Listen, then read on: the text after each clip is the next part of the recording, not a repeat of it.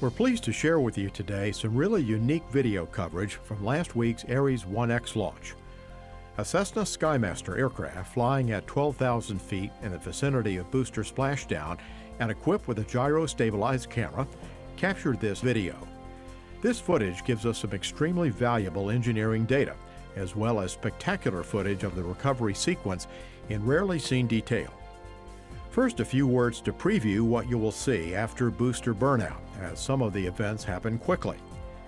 First, you'll see the thrust plume diminish, followed by a brief flash, which is the firing of the booster deceleration motor, then a smaller flash on the side of the booster, which is the tumble motor firing. Then, after a couple of minutes of descent, you will see the drogue chute deploy to stabilize the booster tail down. Then the forward skirt assembly is jettisoned, and the drogue pulls it up and away from the booster. The three main parachutes follow immediately, and you will be able to see how one deflates, and the second remains only partially inflated. Right before water impact, if you look closely at the nozzle, you'll see the jettison of the nozzle extension, and then booster splashdown. Finally, you will see the drogue lowering the forward skirt assembly in a second splashdown event just to the left of the booster. The first stage flew very precisely and smoothly through ascent. Our primary interests on ascent included vehicle control margins, roll stability, and also an assessment of thrust oscillation. We saw very positive results with respect to controllability. The roll control system only fired 3 times during all of ascent, while our pre-flight analysis predicted as many as 20 firings of the rock system. So this is an excellent outcome. Also, we saw minimal vibration due to thrust oscillation, both in the data and from onboard cameras. The pressure oscillations from the Ares 1X booster were well within historical levels seen on shuttle flights. As the booster burns out, you see a flash during the firing of the booster deceleration motor. Then you see the firing of the booster tumble motor. The booster begins to rotate and separate from the upper stage. You notice also that the upper stage begins to rotate. This was expected, as the upper stage did not have a control system.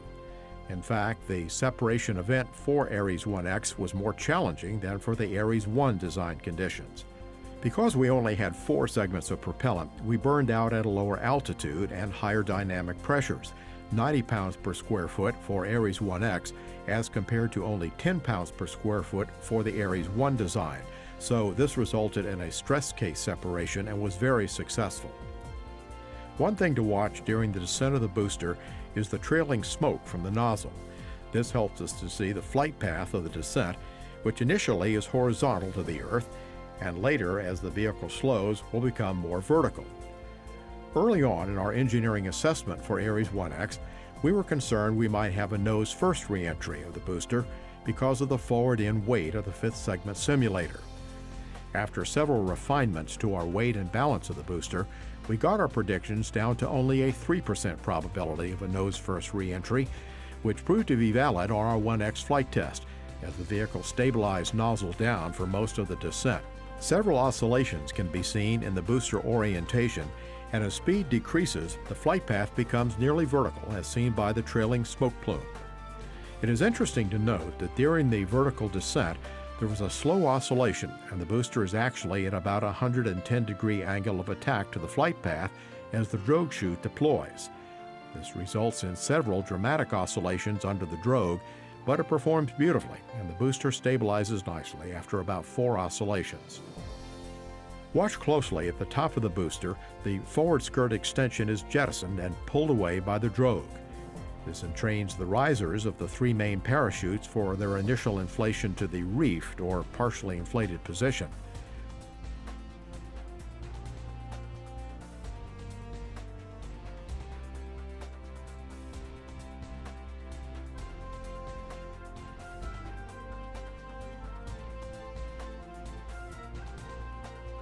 All 3 chutes make it to the first inflation position, but the chute on the left quickly deflates and fails, trailing a streamer which appears to strike the chute in the middle, perhaps damaging it as well. So just prior to water entry, we essentially have 1.5 chutes suspending the booster. Also at this point, you can see the nozzle extension pyrotechnically severed at the bottom of the booster just before water entry. The booster hits at a higher velocity than planned, which causes a hard slapdown and buckling of the aft segment motor case. This has also been experienced in the shuttle program. A total of 11 chute deployment failures have occurred in the life of the shuttle program, most recently on STS-128, so we have abundant data to resolve this for future missions. Ares 1X was also a parachute stress test, as the booster was nearly 40,000 pounds heavier than an Ares 5-segment booster due to the hardware in the 5th segment simulator.